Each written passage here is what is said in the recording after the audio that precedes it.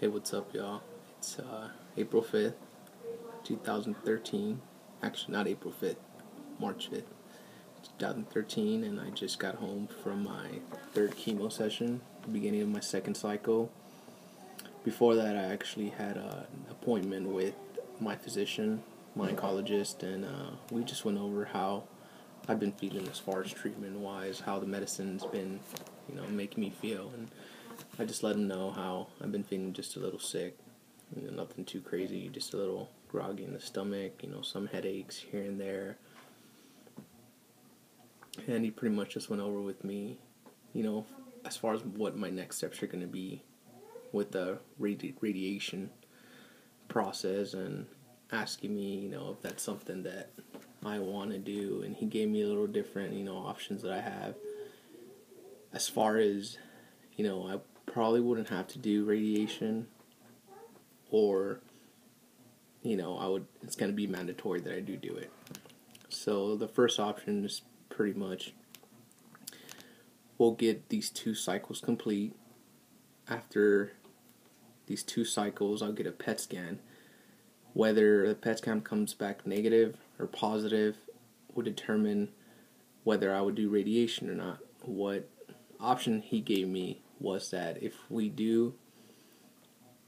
the results come back negative for the PET scan, as far as a tumor, if there's no tumor there, so it comes back negative, then he wants to do another cycle of chemotherapy just to make sure that, everything is out of there as far as the tumor.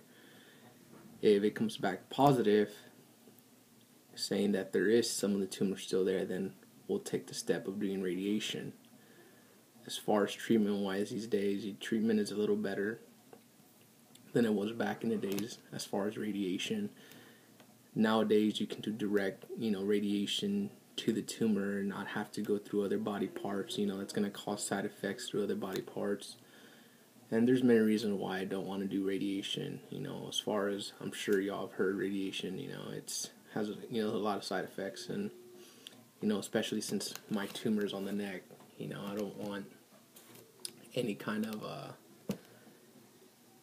side effects to affect the area around, like my mouth. That's one of the side effects, that it's going to cause, hygiene problems as far as my mouth, my thyroid, have problems with swallowing, pain in the throat, maybe even shoulder problems, and that's something I don't want. The good thing about radiation, though, is that it'll completely get rid of the tumor. But, there are always chances that later on in the future, there could be a possibility of a second cancer. I'm hoping, that doesn't. But like the, radiologists, we spoke to them a couple of weeks ago, as far as the dosages that they're going to be giving me, it isn't too high. That's going to, there's a big chance that these side effects will occur. With the little bit of dosage that they're giving me, it's going to help the tumor as far as killing it. And, the chances are kind of low just because of dosage-wise. So I have a couple of important decisions, that me and my wife have to talk about. Whether or not, what steps we're going to take for after this chemo. So there's something that we really need to think about, and something I really, need to think about. Just want to keep y'all updated on how I'm feeling. Obviously lost the hair already. It's still falling, little by little, but I just go ahead and just shaved it off. Got back in the gym, let y'all know that last blog that I did. But so far, everything's been well. I've been blessed with some good friends, family, awesome wife and daughter for the support. And I guess till next time, I'm really hungry, so I'm going to try to go get me some grub, and hopefully it doesn't come back up, but we'll see. I've been pretty good with, eating and stuff.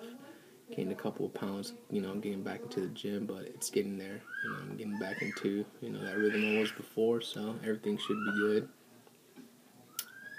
So till next time, y'all take care, and love y'all.